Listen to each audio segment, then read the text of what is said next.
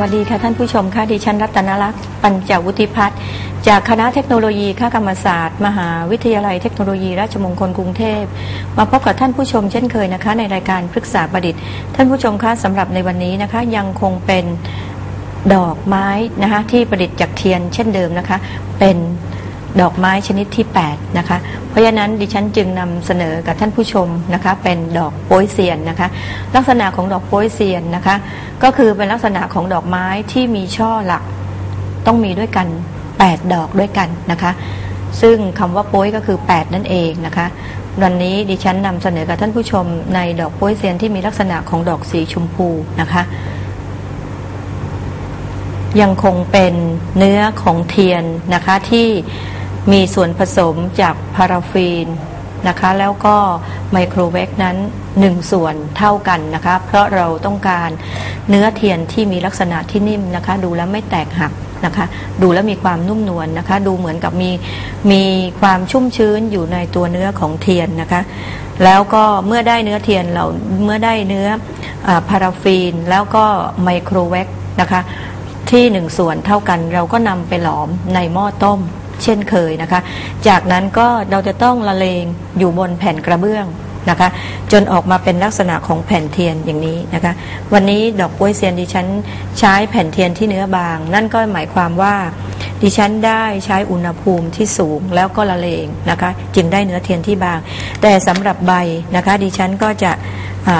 ปล่อยให้เนื้อเทียนสีเขียวนะคะเย็นตัวลงนิดนึงแล้วถึงจะนำไปละเลงก็จะได้เนื้อเทียนที่มีส่วนที่เนื้อหนานิดนึงนะคะสำหรับเนื้อโป๊ยเซียนสีชมพูในวันนี้ดิฉันจะ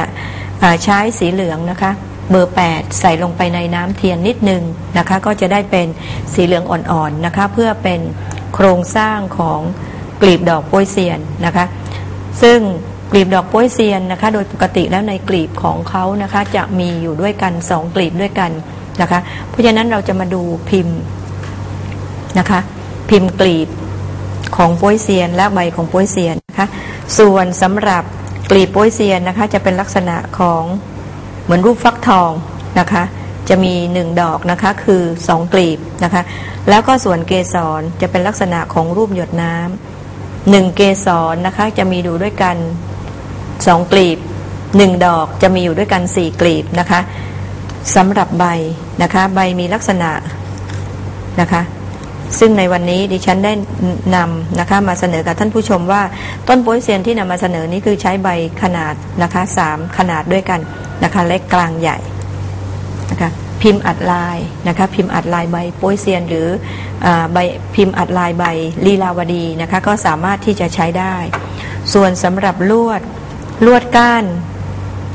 ดอกหรือลวดก้านเกสรนะคะจะใช้ลวดเบอร์24นะคะตัดยาวประมาณสัก4นิ้วส่วนสำหรับลวดก้านใบก็ใช้ลวดสีเขียวนะคะใช้ลวดเบอร์สีเขียวเราอาจจะใช้ลวดเบอร์24ถ้าหากว่าเป็นใบเล็กแต่ถ้าหากว่าเป็นใบใหญ่นะคะก็ให้ใช้ลวดเบอร์22นะคะส่วนสำหรับลำต้นของต้นโป๊ยเซียนยังคงใช้ลวดต้นเบอร์18นะคะแล้วก็หุ้มไว้ด้วยเทียนนะคะทีนี้เวลาเราหุ้มเทียนนะคะท่านผู้ชมหุ้มสีของเทียนไว้ก็คือหุ้มสีเขียวเข้มนะคะแล้วก็ไล่ไปอ่อนนะคะจนส่วนที่ปลายของตัวโป๊ยตัวยอดลำต้นนะคะเป็นสีเขียวอ่อนซึ่งเป็นการล้อลักษณะของต้นไม้จริงๆนะคะว่าส่วนบนก็คือเป็นส่วนอ่อนสีอ่อนแล้วก็ส่วนล่างก็คือเป็นสีเข้มนะคะเตรียมไว้ประมาณต้นละ 5-6 นิ้วนะคะขึ้นอยู่กับว่าท่านผู้ชมต้องการประดิษฐ์ดอกโป๊ยเซียนนั้นเป็นต้นสูงหรือต้นใหญ่ขนาดไหนนะคะประกอบไปด้วยช่อว่าจะเป็นในปริมาณของช่อที่มากนะคะหรือว่าในช่อ8ดอกนั้นจะมีหลายๆช่อนะคะแต่สำหรับที่ดิฉันนำมาเสนอในวันนี้ที่เป็นตัวอย่างนั่นก็คือช่อ8ดอก1ช่อ4ดอก2ช่อนะคะจากนั้นก็คือสีนะคะสีที่ใช้ก็คือใช้สีชมพูนะคะเบอร์564นะคะแล้วก็ส่วนสีเขียวเบอร์11นั้นใช้เพ้นท์สำหรับส่วนที่เป็นเกสรนะคะทีนี้เรามาดูนะคะว่าเราจะเตรียมนะคะดอกโป๊ยเซียนเตรียมส่วนที่สำคัญก็คือกลีบดอกนะคะกลีบดอก1ดอกนะคะก็ประกอบไปด้วย2กลีบ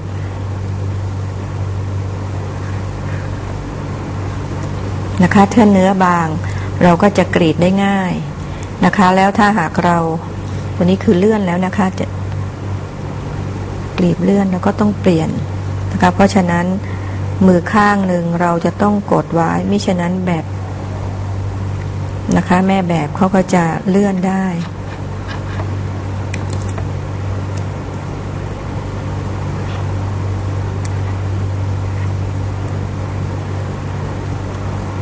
นะคะถ้าหากว่ากลีบเล็กมากก็ต้องระมัดระวังนิดหนึ่งนะไม่ฉะนั้นรูปทรงจะเสียได้ง่าย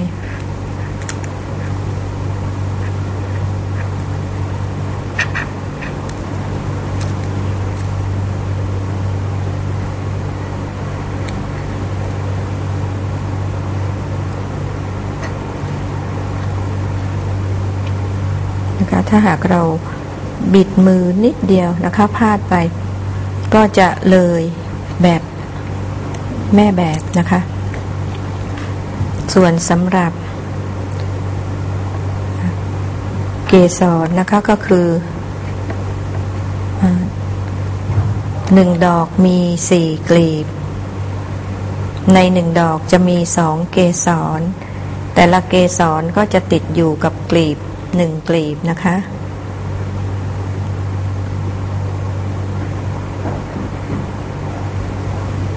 กลีบเล็กๆก็จะเสียเวลานิดหนึ่ง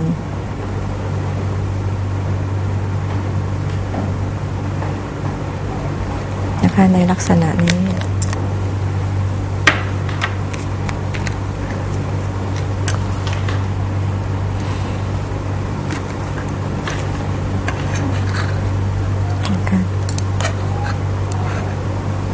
ต้องขูดอย่างระมัดระวังนิดนึงนะคะกลีบจะบางนะคะจะสังเกตได้ว่ากลีบบาง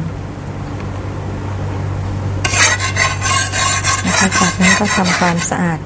กระเบื้องทุกครั้ง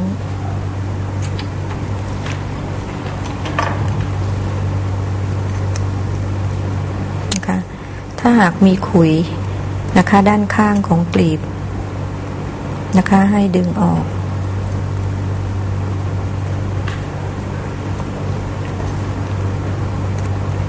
ในลักษณะนี้ดึงนะคะยิ่งกลีบเล็กถ้าหากว่าได้กรีดในช่วงที่เทียนนิ่มนะคะจะสวยกว่านะคะเราไม่ต้องมานั่งเสียเวลาสำหรับดึงส่วนที่เป็นขุยออกนะคะเมื่อส่วนสำหรับกลีบนะคะเกสรก็ให้ใช้ด้ามผู้กันคลึงริมนะคะคลึงริมให้บางนะคะในขณะที่เนื้อเทียนยังนิ่มอยู่นะคะยิ่งดีใหญ่นะคะกดที่ปลายและด้านข้างเพื่อให้ขอบด้านข้างบางนะคะส่วนนี้คือเตรียมไว้นะคะคือเกสรส่วนสำหรับกลีบดอกนะคะก็ให้คลึงไว้เช่นกันลบเหลี่ยมไว้ให้หมด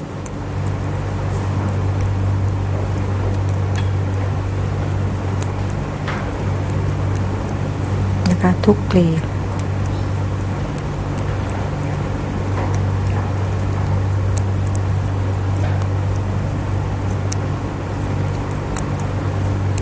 1 ดอกนะคะจะมีอยู่ด้วยกัน2 กลีบถ้าเนื้อเทียนบางนะคะเราก็สามารถที่จะตกแต่งได้ง่ายกว่าเนื้อเทียนที่หนาต้องลบเหลี่ยมโดยรอบนะคะท่านผู้ชมมิฉะนั้นแล้วเราจะได้ดอกที่ดูแข็งกระด้าง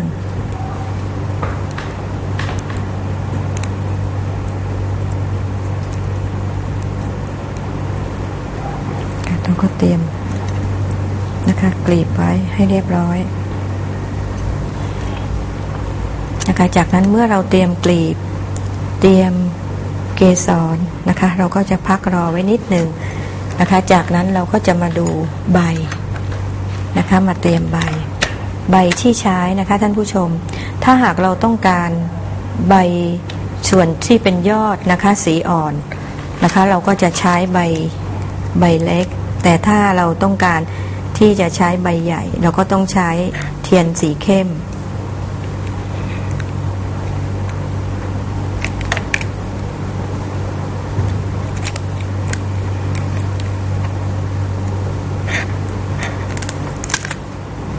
นะคะ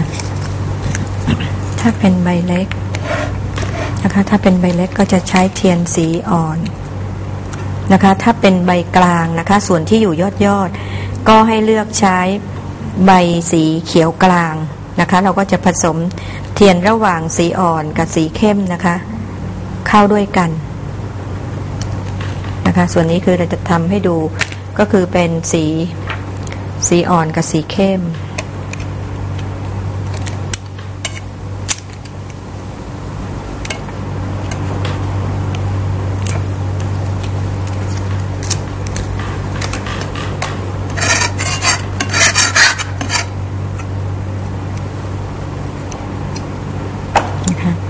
และจากนั้นนะคะเราจะต้องเตรียม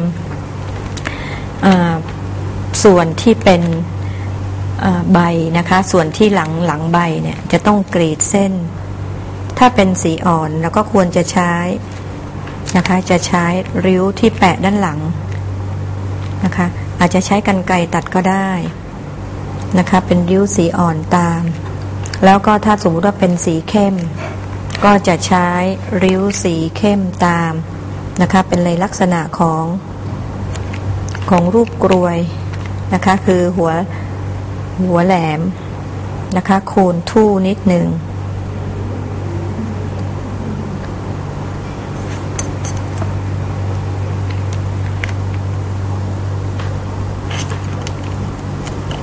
นะคะโคนใหญ่นิดหนึ่งแล้วก็ปลายจะไล่เล็กในลักษณะอย่างนี้นะคะถึงที่เราจะเตรียมไว้ใบก็เช่นกันนะคะส่วนที่เราเตรียม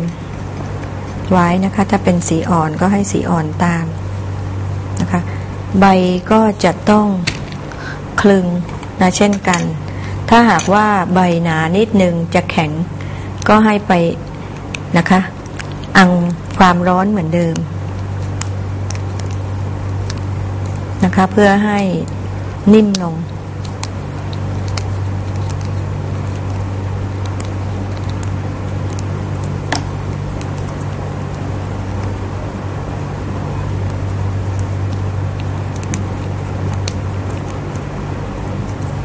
ถ้าหากว่า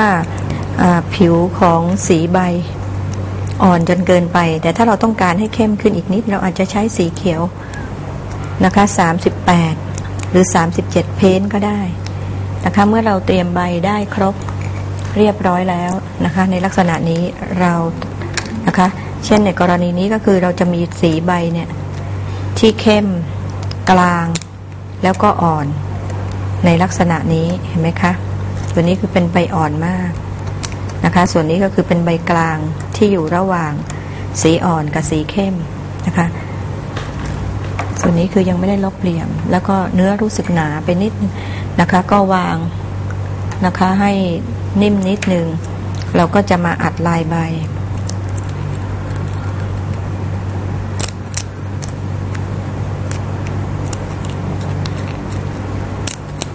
นะคะให้มีเส้นใบ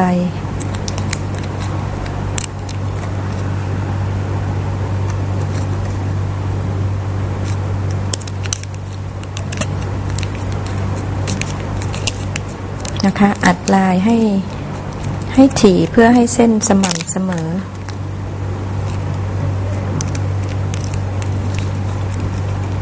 ในขณะที่ถ้าหากเราต้องการทำโป้ยเซียน1ต้นนะคะท่านผู้ชมเราต้องผสมสีนะคะครั้งเดียวให้ได้สีในโทนสีของกลุ่มเดียวกันนะคะมิฉะนั้นแล้วก็จะกลายเป็นสีที่แตกต่างกันนะคะนี่คือจะนิ่มนิดหนึ่งนะคะก็จะคลึงได้ง่าย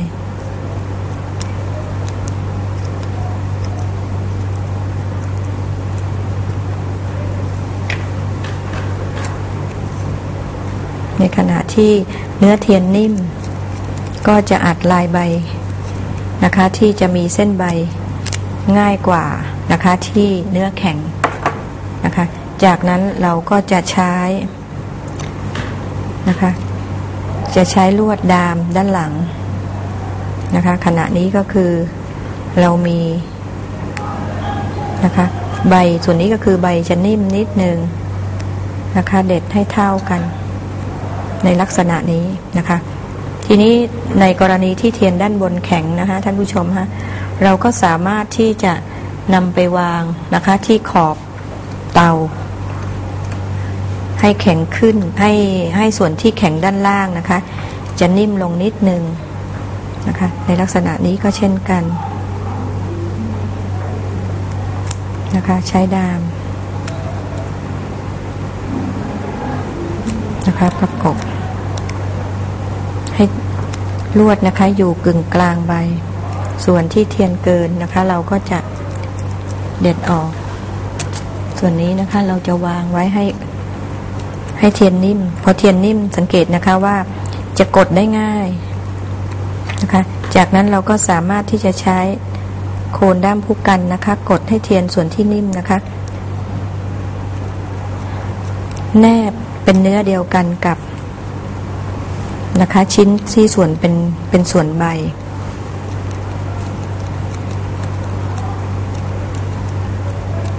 นะคะ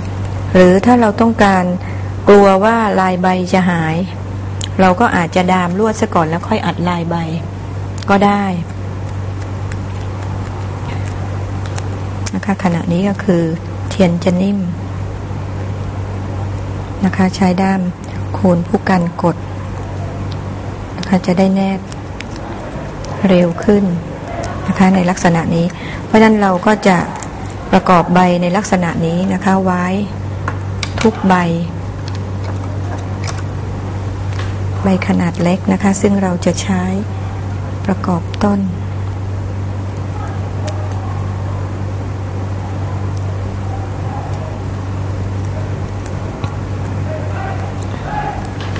ก้านยาวจนเกินไปนะคะเราก็จะตัดในลักษณะนี้จะใช้ก้านยาวอยู่ประมาณสักครึ่งนิ้วนะคะเพราะเราจะได้ประกอบได้ง่ายนะคะขณะนี้คือเทียนจะแข็งนิดนึงนะคะจะวางไว้ที่บนเตาไฟ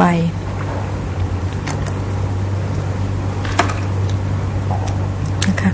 เราก็จะดัดใบนิดนึงนะคะเตรียมความพร้อมส่วนโคนปรับนะคะให้กอดในลักษณะนี้นะคะให้กอดเป็นก้านใบ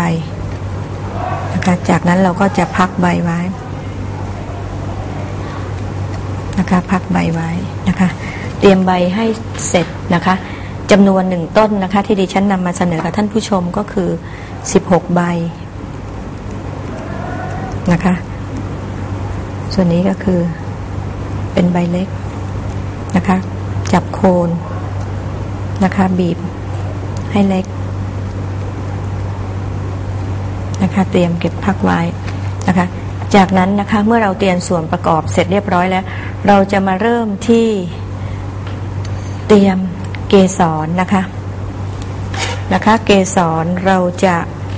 เพ้นท์ด้วยสีเขียวนะคะปลายกลีบจะเพ้นท์ด้วยสีเขียว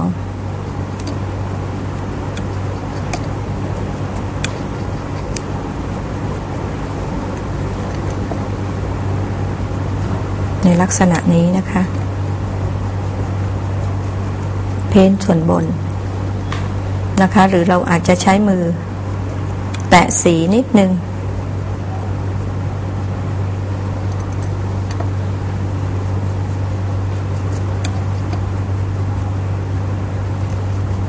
นะคะให้ได้ครบตามที่เราต้องการนะคะว่าเราต้องการได้กี่ดอก1ดอกนะคะจะมีเกสร1ดอกเกสร2เกสรก็คือ4กลีบนะคะจุ่มให้มีน้ำเทียนนะคะหยดอยู่ที่ปลายนิดหนึ่งจากนั้นเราก็ประกบนะคะกลีบที่1ม้วนห่อลักษณะอย่างนี้นะคะกลีบที่2ประกบคู่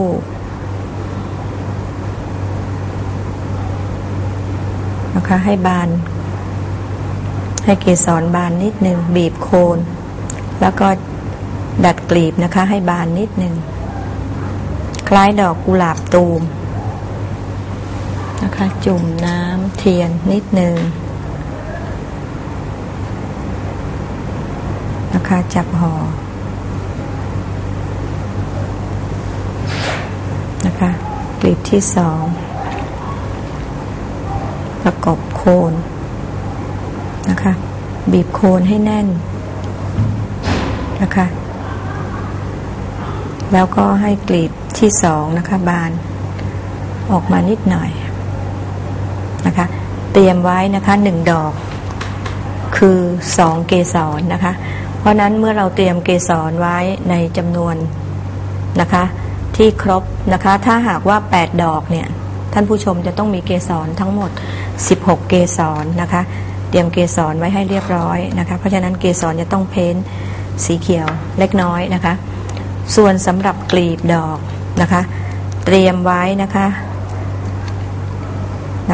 เท่ากับจำนวนเกสรที่เราต้องการเพราะว่า1 เกสรต่อ1 กลีบนะคะส่วนสำหรับกลีบดอกนะคะเราก็จะมาเพ้นสีชมพูนะคะส่วนที่ปลายนะคะทั้งด้านนะคะบนและด้านล่าง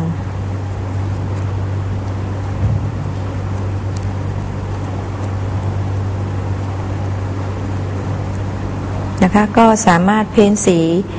ได้ตามสีที่เราต้องการแต่ท่านผู้ชมต้องดูแล้วนะคะว่าดอกโป๊ยเซียนนะคะมีหลายสีนะคะมีสีเข้มสีอ่อนนะคะหรืออาจจะเป็นสีแดง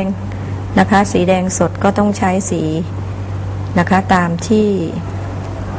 เป็นสีพันธุ์ของโป๊ยเซียนแล้วก็ขนาดกลีบดอกก็สามารถปรับขยายได้นะคะบางพันธุ์ก็จะมีขนาดกลีบเล็กมากๆบางพันธุ์ก็ลักษณะของกลีบใหญ่นะคะถ้ากลีบใหญ่ใบก็ต้องใหญ่ตาม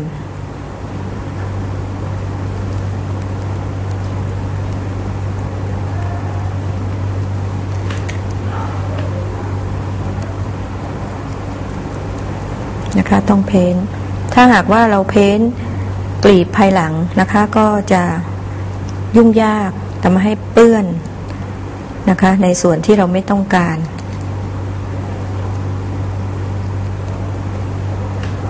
นะคะเราเพ้นทุกกลีบ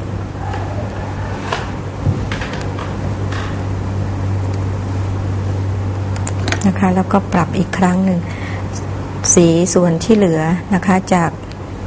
ที่ติดอยู่ปลายนิ้วนิดหน่อยนะคะเราก็มาแต่งเติมสี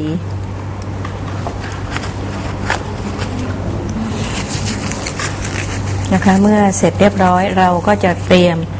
การประกอบนะคะดอกนะคะ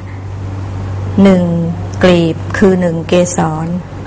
นะคะวิธีที่ง่ายที่สุดก็คือกดกลางกลีบนะท่านผู้ชมจะง่ายในลักษณะนี้ใช้ปลายเหล็กนะคะกดโคนกลีบให้เป็นร่องเพื่อจะประกอบได้ง่าย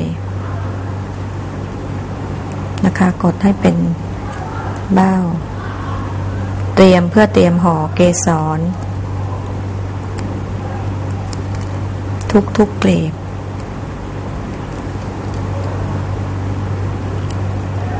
นะคะส่วนนี้กลีบจะขาดนิดนึงค่ะเมื่อได้ตรงนี้เสร็จเรียบร้อยก็ประกบนะคะประกบดอกเตรียมไว้ตรงนี้ถ้าเรามีความรู้สึกว่าเขาหลุดง่ายนะคะเราก็ใช้หยอดน้ำเทียนนิดนึงนะคะหยอดน้ำเทียนนิดนึงเพื่อที่จะให้เนื้อของโคนกลีบดอกนะคะติดกัน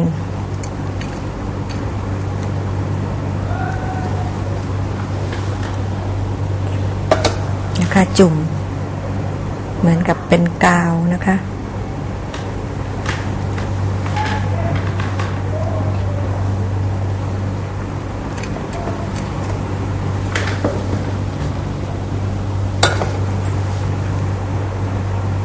แต่ถ้าหากเราประกอบนะคะในอุณหภูมิปกติก็ไม่ต้องนะคะไม่ต้องจุ่มเนื้อเทียนอาจจะนิ่ม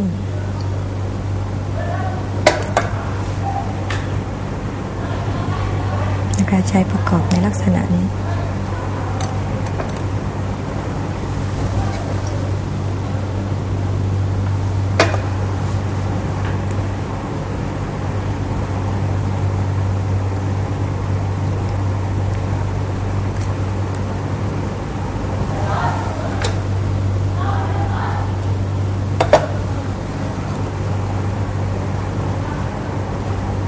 นะคะส่วนนี้คือเราเตรียมนะคะของแต่ละดอกไว้ให้เรียบร้อยจากนั้นนะคะทำได้2ลักษณะฮะท่านผู้ชมฮะเวลาประกอบดอกนะคะสามารถประกบให้ซ้อนกันหรือไฝ่กันนิดนึงให้โคนดอกกลีบดอกนะคะสับกันในลักษณะนี้เห็นไหมคะท่านผู้ชมคะซ้อนนะคะเข้าด้วยกันในลักษณะนี้ก็ได้ค่ะในลักษณะนี้ก็ได้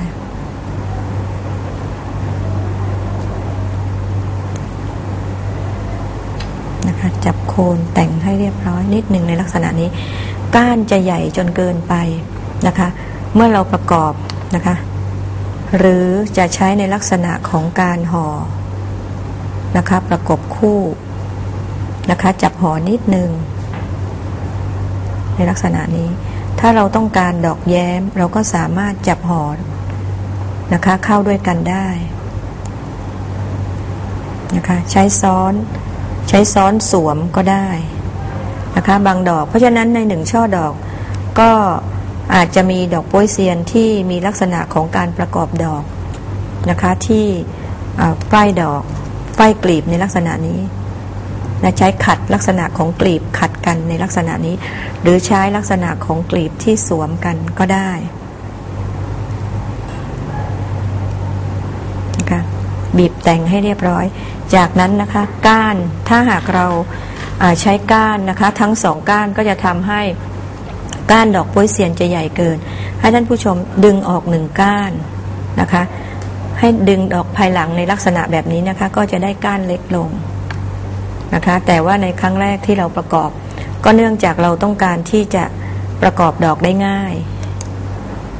นะคะในลักษณะนี้ก็จะเหลือก้านดอกที่เล็กลงนะคะเราอาจจะดัดแต่งกลีบภายหลังก็ได้นะคะ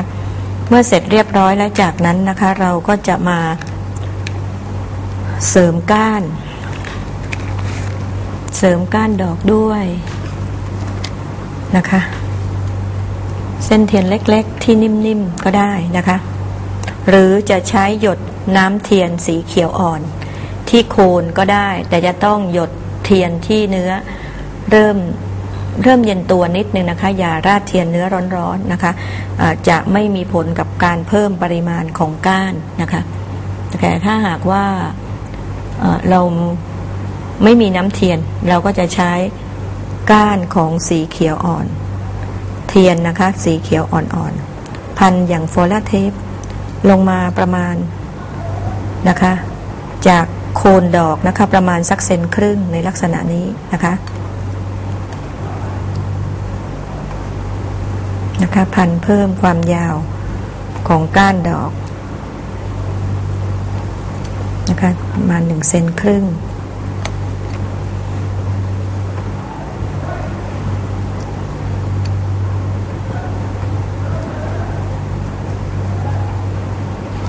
ในลักษณะนี้จากนั้นนะคะเราก็จะนำก้านแต่ละก้าน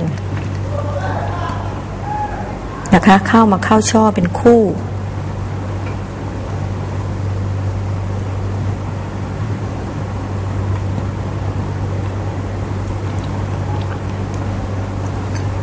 นะคะลักษณะนี้เพื่อให้เนื้อโคนดอกนะคะกับโคนกลีบเลี้ยงนะคะประสานกัน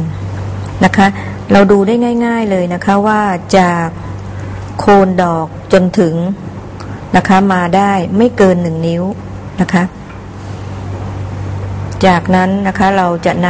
ำกลีบดอกนะคะกับกลีบดอกนะคะมาชนกันในลักษณะนี้นะคะเราอาจจะผลักหักโคนดอกนิดนึง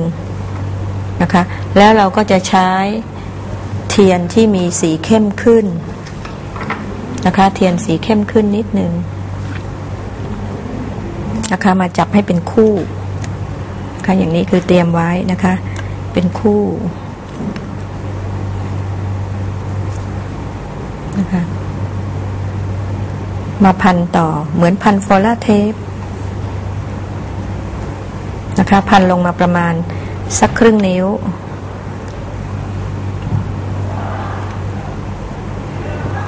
นะคะให้ป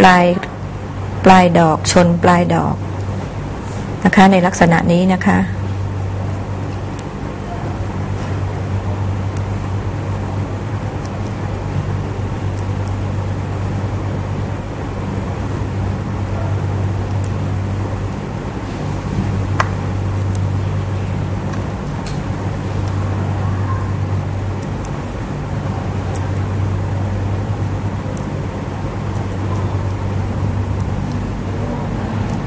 พันให้ทุกก้านดอกนะคะถ้าหากว่าถ้าก้านดอกแข็งไปนิดนึงก็จะหุ้มได้ยากนะคะหมุนปลายให้ชนกันในลักษณะนี้นะคะถ้าหากว่าเทียนนิ่มไปจะประกอบได้ยาก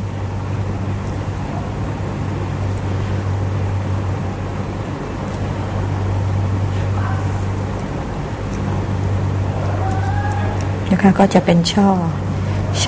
ย่อยๆนะคะถ้าดอกไหนเราต้องการแย้มนะคะท่านผู้ชมคะเราก็ใช้จับห่อเพราะฉะนั้นในหนึ่งช่อดอกก็ไม่ได้หมายความว่าบานทั้งหมดนะคะจากนั้นนะคะเราก็จะเริ่มใช้เทียนสีเข้มขึ้นนะคะมาประกบนะคะปลายดอกชนกันปรับปลายดอกชนกันทุกช่อนะคะต้องตรวจสอบนะคะท่านผู้ชมมิฉะนั้นความเป็นดอกโป๊ยเซียนก็จะหมดไปนะคะมาเป็นคู่ก็จะใช้สีเขียวที่เข้มขึ้นนะคะพันยาวลงมานะคะพันยาวลงมาเป็นคู่เช่นกัน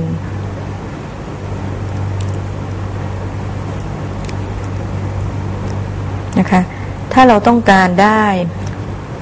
8นะคะเราก็จะต้องมารวมช่อให้ได้8อีกครั้งหนึ่งนะคะในลักษณะนี้นะคะต้องต่อช่อนะคะลงมาเรื่อยๆถ้าในกรณีที่ก้านไม่พอนะคะก็ต้องใช้ลวดเสริมนะคะเสริมก้านไว้สำหรับประกอบนะคะในการปักแล้วก็อาจจะใช้ลวดเบอร์18นะคะอาจจะพันด้วยโฟล่าเทป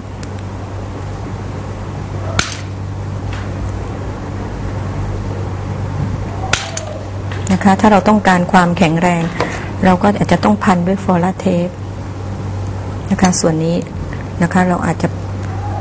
ปล้อนออกซะก่อนนะคะเพื่อความแข็งแรงพันด้วยโฟล่าเทปเมื่อไปประกอบในลำต้นนะคะก็จะไม่เป็นปัญหาให้ก้านดอกหลุดได้ในลักษณะนี้นะคะจากนั้นเราก็จะใช้เทียนหุ้มอีกครั้งหนึ่งในลักษณะอย่างนี้นี่ก็แสดงว่าเราประกอบช่อ8ดอกนะคะเสร็จเรียบร้อยแล้วนะคะก้านดอกต้องเรียบเนียนนะคะแล้วก็สำหรับดอก4ช่อ4ดอกช่อ4ดอกนะคะเราก็สามารถที่จะทำได้แต่ส่วนใหญ่จะไม่ค่อยมีช่อ2ดอกถ้ามีช่อ2ดอกที่เป็นลักษณะของดอกบานหรือดอกแย้มก็จะมีช่อดอกตูมๆเพราะฉะนั้นท่านก็จะต้องแบบตัดให้เล็กลงเพื่อทำเป็นดอกแย้มนะคะ จะทำเป็นดอกแย้มให้มีขนาดว่าช่อดอกของเราเนี่ยประกอบไปด้วยหลายลักษณะหรือหลายอายุของดอกโป๊ยเซียนนะคะซึ่งจะเห็นได้ว่าในหนึ่งต้น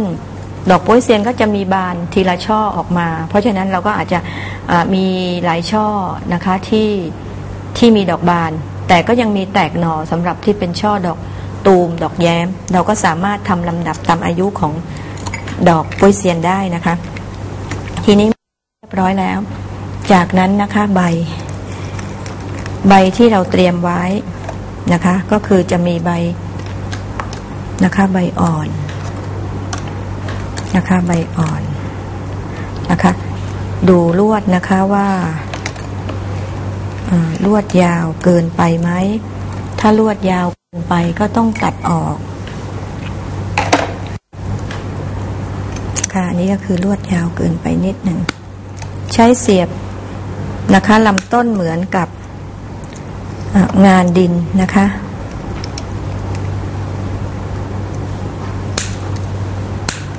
แล้วก็ปลายลวดก็ควรที่จะมีลักษณะปลายแหลมนะคะเพื่อจะเสียบได้ง่ายแต่ที่สำคัญก็คือลำต้นของโป๊ยเซียนควรจะมีความนิ่มทีนี้จะทำให้นิ่มได้อย่างไรนะคะก่อนที่เราจะประกอบเราก็จะอาจจะวางพักไว้ที่บนเตานะคะเพื่อที่จะให้ลำต้นของโป๊ยเซียนนะคะนิ่มหมดทั้งลำต้นแล้วก็ยังคงให้เทียนทั้งลำต้นนั้นร้อนระอุอยู่เพื่อที่เราจะประกอบได้ง่ายนะคะส่วนนี้เราก็จะมาดูนะคะก่อนที่เราพักคอยเราก็จะมาดูก้านนะคะว่าก้านผิวขรุขระนะคะตะปุ่มตะป่ำไม่สวยซึ่งความเป็นจริงก็ต้องเรียบเนียนนะคะเพราะฉะนั้นเราก็จะใช้เนื้อเทียนนะคะมาปรับแต่งให้เนื้อก้านของโป๊ยเซียนนี้นะคะสมบูรณ์ยิ่งขึ้นนะคะ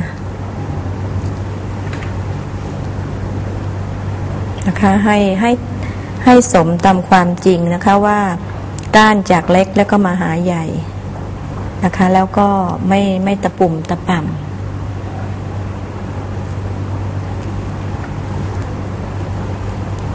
นะคะเราปรับแต่งช่อดอกนะคะให้เรียบร้อยนะคะเราก็ย้อนกลับไปดูที่ต้นนิดนึงนะคะว่าต้นนั้นอุ่นนะคะเมื่ออุ่นเหมือนอย่างเนื้อเทียนอย่างนี้ค่ะท่านผู้ชมคะเมื่อเขาโดนความร้อนเขาจะนิ่มหมดทั้งชิ้นนะคะถ้าลำต้นถ้าหากว่าเราใช้ลักษณะอุ่นแบบนี้ไม่ได้ผลนะคะเราจะต้องใส่ลงไปในหม้อต้มน้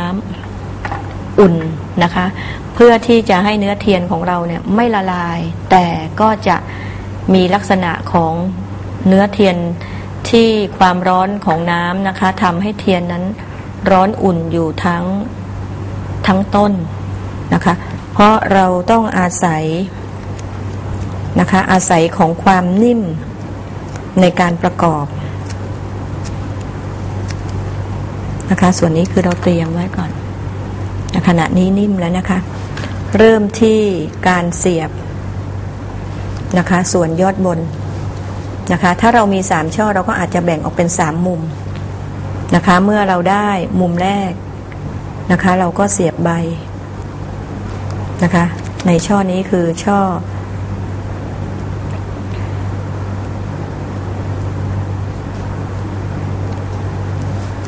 นะคะเป็นช่อจากนั้นนะคะเราก็อาจจะใส่ใบนะคะใบเราก็จะใส่3มุม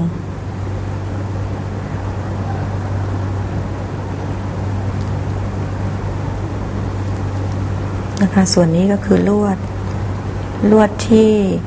มีกระดาษพันก้านนะคะหลุดก็จะไม่ค่อยสมบูรณ์เท่าไหร่ในลักษณะนี้นะคะหมุนเป็นเอา3ส่วนจากนั้นเราก็ใส่นะคะใส่ช่อดอกอีกมุมหนึ่งนะคะ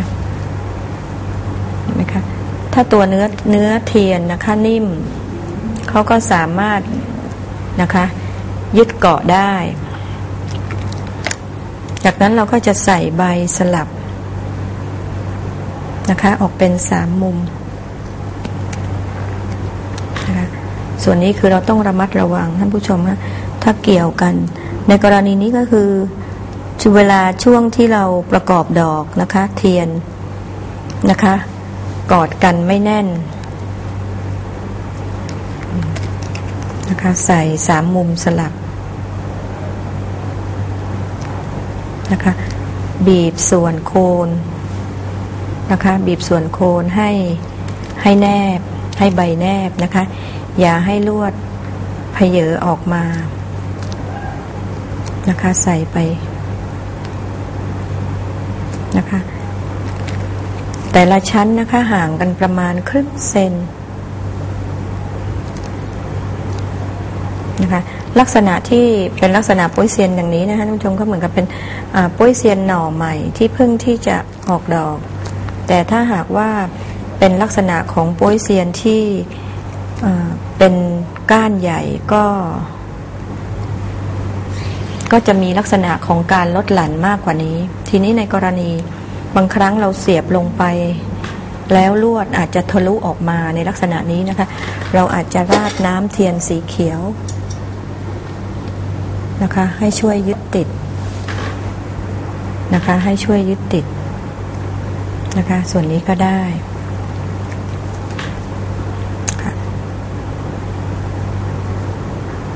นะคะเวลาเสียบจะให้สับว่างกัน3 ช่องนะคะเป็น3 มุมนะคะไล่สีลงไปในช่วงกลางๆนะคะก็จ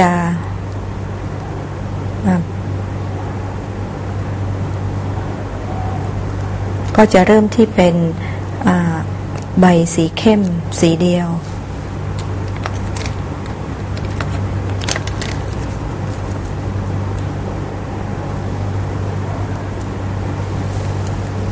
ต้องดูด้วยนะคะ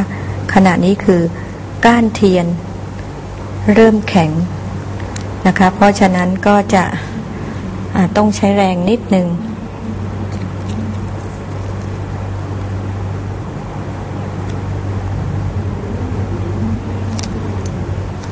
นะคะต้องเสียบนะคะก้านลวดไปและต้องแต่งนะคะกดแต่งเพื่อให้โคนใบแนบกับโคนลำต้นนะคะจากนั้นถ้าเรามีความรู้สึกว่าโคนใบนะคะไม่ค่อยเรียบก็จะใช้น้ำเทียนช่วยนิดนึงนะคะรอให้เย็นนิดนึงเลยจุดน้ำตาเทียนไปนิดนึงนะคะจากนั้นเราก็จะเริ่มที่จะกดแต่งนะคะกดแต่งให้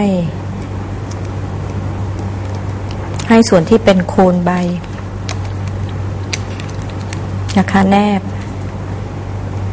แข็งแรงพอที่จะยึดกับลำต้นได้นะคะแล้วก็ค่อยลดหลั่นลงมาให้ห่างเร็วขึ้นนิดนึง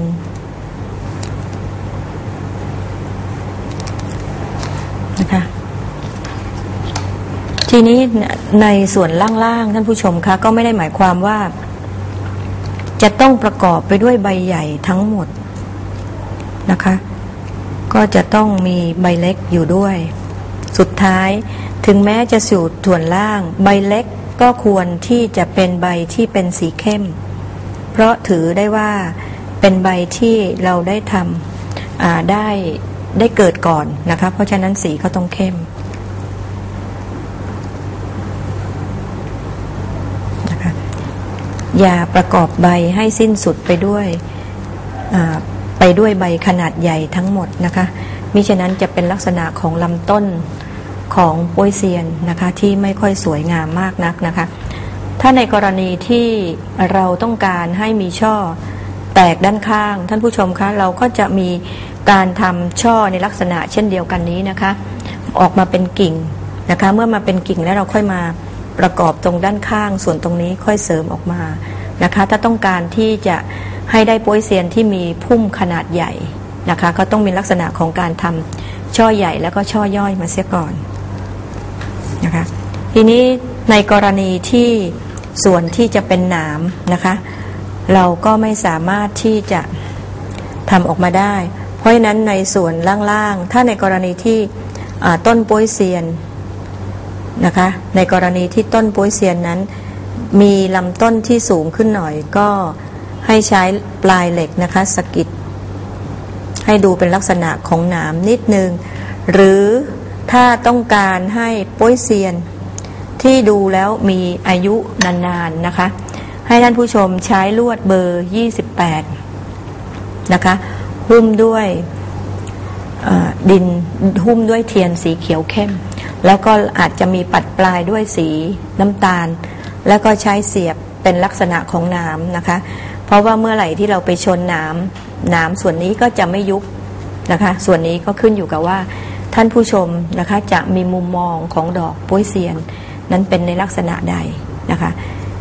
เมื่อเราเสร็จเรียบร้อยแล้วโป๊ยเซียนต้นนี้เป็นสีชมพูนะคะเราก็จะใช้ผู้กันที่เปื้อนนะคะเหลืออยู่นิดหน่อยนะคะไล่ปัดสีนะคะตามซอกต้นนะคะแล้วก็ปัดสีใบ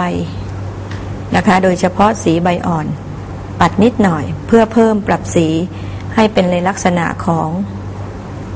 สีเดียวกันนะคะแต่งตามลำต้นนะคะตามซอกใบในลักษณะอย่างนี้นะคะให้เป็นสีเดียวกันก้านดอกนะคะให้มีส่วนที่เป็นสีชมพูเพราะฉะนั้นส่วนก้านนะคะเมื่อผสมสีชมพูก็จะเป็นลักษณะของสีที่หม่นลงนิดนึงนะคะมันเป็นสีที่ไม่เขาเรียกว่าสีไม่แป๊ดจนเกินไปนะคะจะเป็นลักษณะที่เหมือนกับต้นของโป๊ยเซียนนะคะจริงๆนะคะเพราะฉะนั้นให้ท่านผู้ชมลองพิจารณาดูนะคะโป๊ยเซียนหลายๆพันนะคะส่วนตรงเกสรก็อาจจะแตกต่างกันไปนะคะแต่ที่ดิฉันนำมาเสนอกับท่านผู้ชมที่เป็นลักษณะของเกสรที่ใช้กลีบ2กลีบในลักษณะนี้แล้วก็เป็นลักษณะของ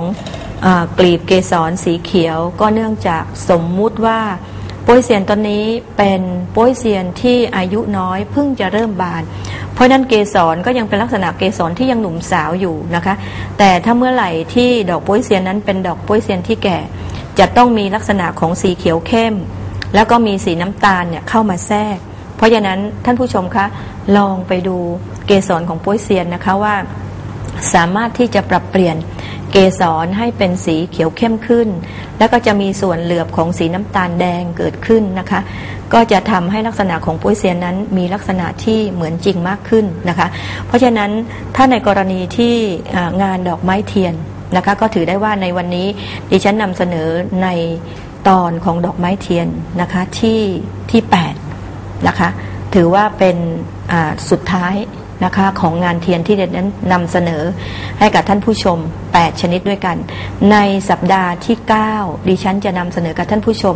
ในเรื่องของดอกไม้ดินนะคะเพราะฉะนั้นในเรื่องของดอกไม้ดินก็จะมีเทคนิคที่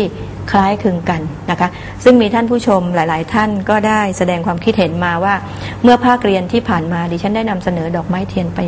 ทั้งหมด17ตอนด้วยกันนะคะ